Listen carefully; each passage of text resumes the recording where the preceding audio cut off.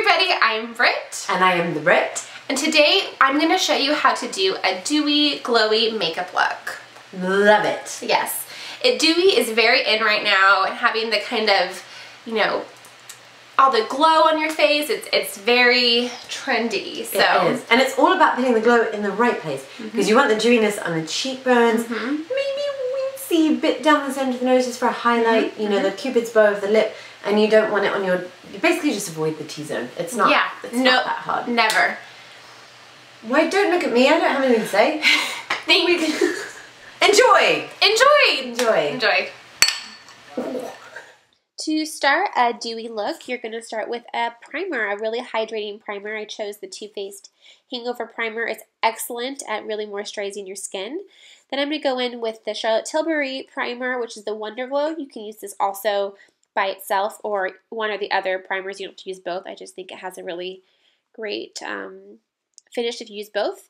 I'm going to go in with Marc Jacobs Remarkable Full Coverage Foundation. This foundation is much more matte than other foundations. Just for your knowledge, if you're looking for a dewy foundation, this probably isn't it.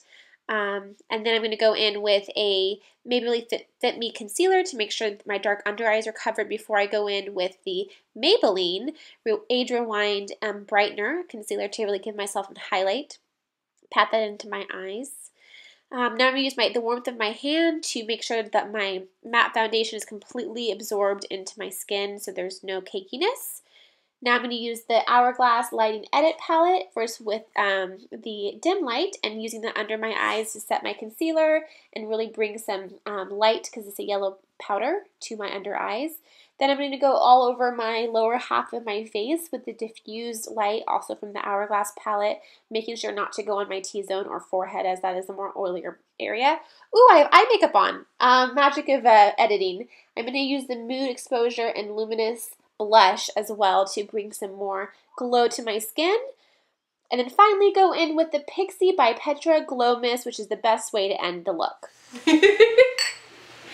Thank you so much for watching. Please like and subscribe, and that's like over there somewhere.